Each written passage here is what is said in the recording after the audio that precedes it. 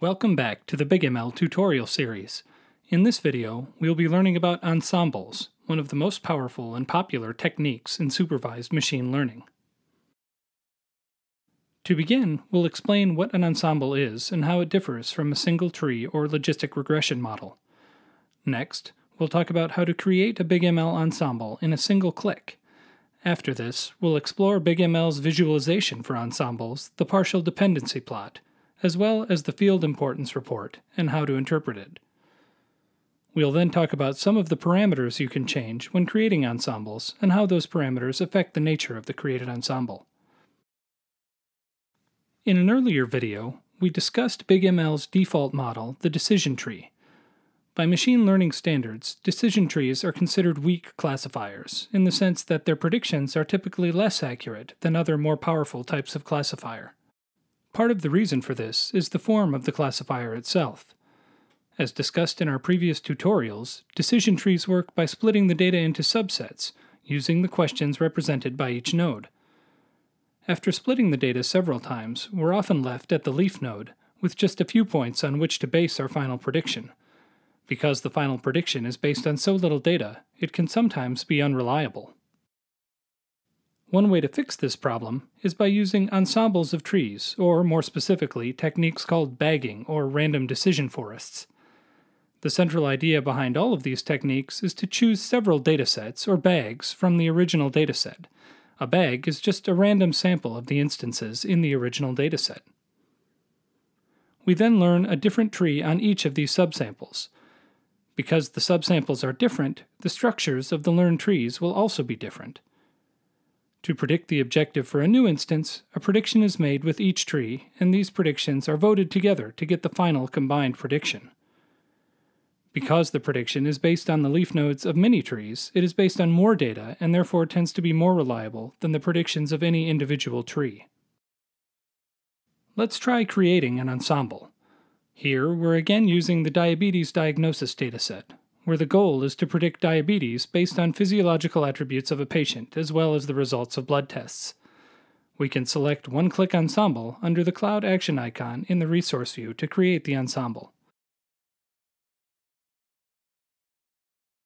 Because the ensemble has many trees, looking at the node-by-node visualization of a single tree doesn't give us a good sense of what the model's prediction will be for a given instance. As such, the default view for an ensemble is a partial dependency plot. This shows a colored XY plot where the color indicates the model's prediction, and the brightness indicates the strength of that prediction. Choosing probability-weighted versus plurality-weighted at the top of the plot causes the votes of each tree in the ensemble to be weighted by how confident that tree is in its prediction. This can help smooth out variations in the prediction across the plot area. For this diabetes model, we see a plot with plasma glucose, or blood sugar, on the x-axis, and BMI on the y-axis. The blue areas in the plot indicate a negative diagnosis, and the orange areas indicate a positive diagnosis. We can change the variables on each axis using drop-down lists near the plot area.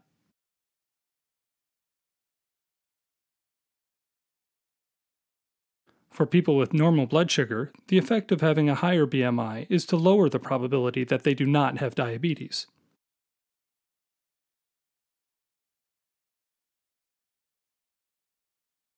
For people with a normal BMI, increased blood sugar levels eventually lead to a positive diabetes diagnosis, but only with a low strength.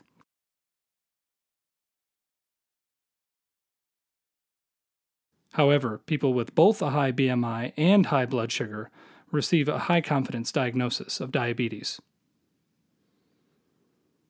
By default, all of the fields that are not on either axis of the plot are treated as missing values.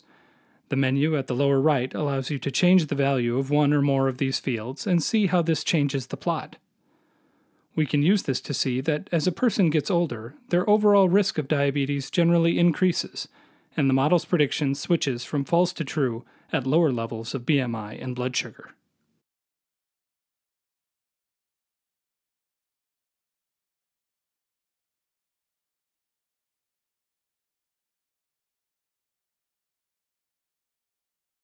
Another interesting piece of information available in this view is the field importance for the ensemble. You can view it by clicking the clipboard icon at the upper right, which gives the Ensemble summary report. Opening this menu shows a bar graph that represents the relative importance of each field in the model's predictions. In this case, we see that plasma glucose is nearly twice as important to the model as the next most important field, BMI.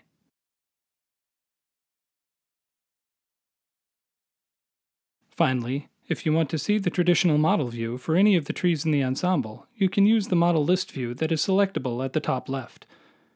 Here you can see a list of the models in your ensemble. Clicking on any of the models brings you to the individual decision tree view. Next, we'll discuss a few things that you can do that may improve your model's performance. The individual tree parameters are still available, and so setting balance objective and missing splits to appropriate values may still be helpful, as explained in the Models 2 tutorial. For ensembles, we will also highlight two other parameters, number of models and randomize.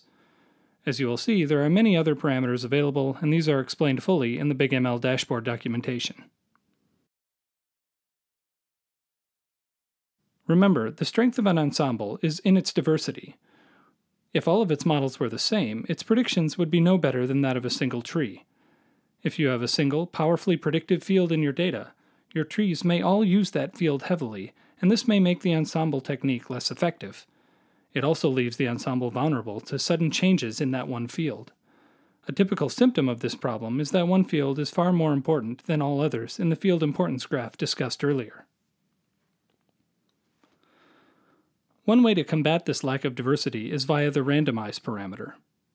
This parameter ensures that different trees do not use the same set of splits over and over by banning certain types of questions at each level of the tree. This forces the tree to choose other fields on which to split and increases the diversity of the ensemble. The other side of the ensemble equation is the number of models parameter. Increasing this parameter creates more trees in the ensemble and so amplifies the smoothing effect of the voting process. Generally, learning more models sometimes produces a more accurate classifier and almost never produces a worse one.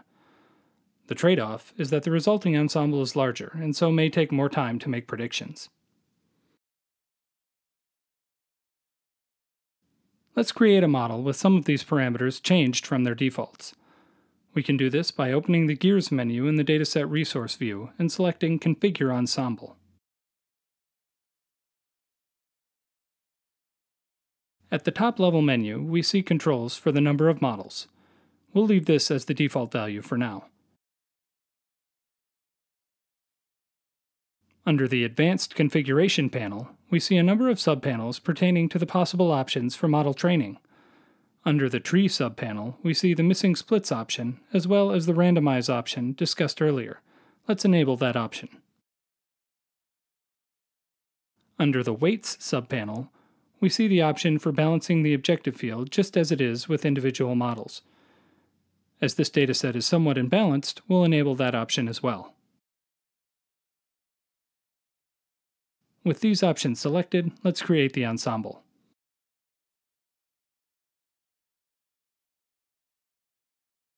Going to the ensemble summary report again, we see that the difference between the importance of plasma glucose and the next most important field is significantly smaller, indicating that the ensemble as a whole is less reliant on that field and more robust to changes in that field's value. In summary, we learned in this video about ensembles, a powerful technique to make individual trees into a more accurate classifier. We saw the default visualization used for ensembles, the partial dependency plot, and how to use it to explore your ensemble. We then discussed the field importance graph and how to use the ensemble parameters to ensure that no one field dominates your model's predictions.